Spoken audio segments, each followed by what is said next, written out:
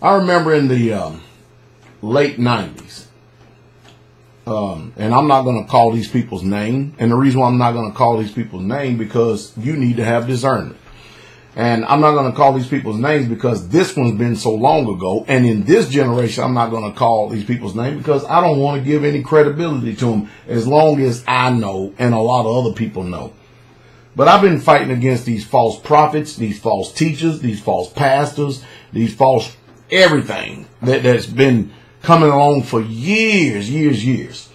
And there's two of them in particular in the late 90s that prophesied and said that if Jesus Christ didn't come by the year 2000, that they was going to tell him to go to hell. And they told everybody the reason why they can say that is because I know he's coming. One of them turned around and said that that the earth and everything is going to end by the year 2000. If it doesn't, he's going to stop preaching. And he's still ministering, still preaching, still teaching. And he's a big old fat messianic type of a guy. Some are out there in Norman, Oklahoma. And the other one is down in South Carolina. And then there's a couple of false prophets in Atlanta that turned around and jumped on the bandwagon along about 12, 13 and said, according to the Mayan calendar, that during the feast days of 2017 that the world was going to end. And of course, and that the coming of Christ was coming, and it goes on and on and on and on. And you know what happens? And I've seen too many times, more often than not, every single one of these false prophets, they continue on throwing out their lies, their false prophecies, their false teachings, and more of you going to continue to keep listening and following. You know, the book says back in the day that when there were false prophets, we will stone them. Not only will we stone them, when we stone them, we'll put away the evil, because we know that these people are speaking a vain lie according to their own mind and their own conscience. And of course, we see this world going to literal Sheol in a handbasket, literally. We're watching the moral degradation. We're watching the spiritual bankruptcy and the moral decay, all but to the zenith here. And so the problem that we have is that people are vainly puffed up in the spirit of their mind, and they don't know how to stay in their lane. They don't know how to be sit and taught by the Ruach. And because of that, many of you are going to fall prey to these false prophets that have.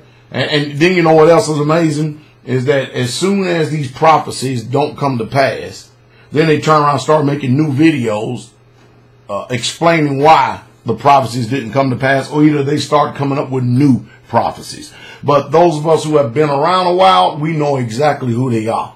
And it's just an unfortunate thing, because you know the Bible already called that there was going to be, even as there were false prophets in the day, there are going to be false teachers today. And of course, nobody nowadays want to say, thus saith Yahweh, thus saith Yahuwah, or thus saith the Lord, thus saith Yah Elohim, thus saith the Most High. Nobody ever says that. It's all speculation, and it's all assertion. That's all it is. And so they come up with all these logical fallacies about everything. And the first thing that people want is your opinion on everything. Nobody wants the word. Nobody wants to hear the word today. And so, you know, they are fully manifested to the remnant, to those of us who are set apart. They are fully manifested. For those of you who are brand new coming in, and the Hamashiach has called you, you should be very careful and very leery about who you are listening to and watching. Listen to me. If there is any man out there that's so-called handling this word, and they are effeminate, they automatically disqualified. And when I mean effeminate, you and I know what it looks like when someone is effeminate. You know what a person who is effeminate, it comes up. Boom, as soon as you hear him talk, it's like, whoa, what? Whoa. But if you listen too long, you're going to get mesmerized and deceived by these effeminate men. That's an end time spirit that the book said that was going to be up on this land right here. If anybody gets out there and they, and the fruit of the Ruach, the fruit of the spirit, if it doesn't line up, you need to just throw that mess away. And mind you, we live in a world now where if a man has a loud voice and testicular fortitude and the stomach to be able to say the truth, speak the truth, live the truth, he's condemned, even first and foremost by his own people in his own backyard. It's really, and you can tell today that people have no ambition, dream, or whatsoever at all to even read and even know what the book says. But man, we love, for some reason, and we are in love with these false people all day long.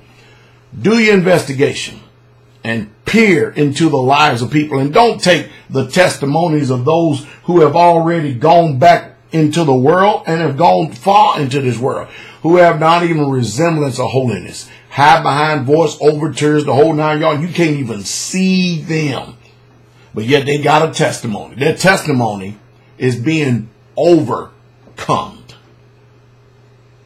When the book of Hazum, Revelation says, and they overcame him, talking about the enemy, by the blood of the Lamb and the word of their testimony. Their testimony is about being defeated. Their testimony is about murmuring, griping, bawling, squalling, and complaining. That ain't testimony.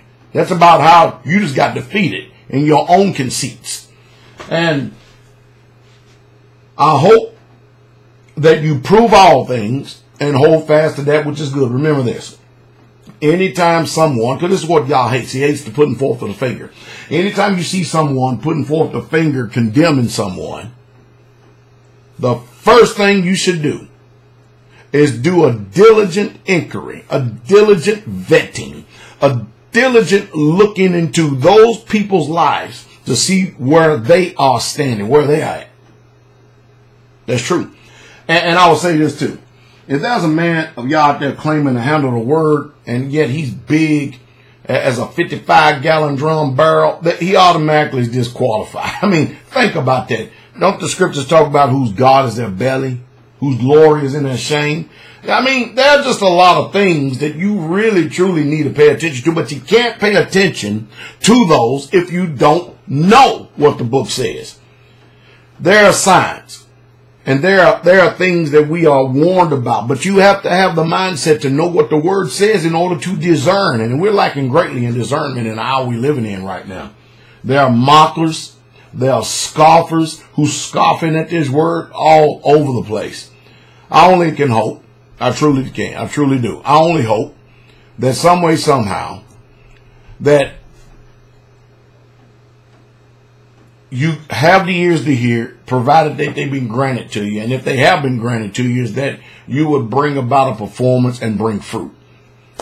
Don't listen to these folks that they supposed to be so-called Israelites. Most people that's bringing false testimony today, they've gone out into the world. You can't tell the difference between the world and them. Matter of fact, they've even gone even farther than what the world would have you go. I mean, it's just off of the chain. No holiness, no set apart, no sanctification, none of that.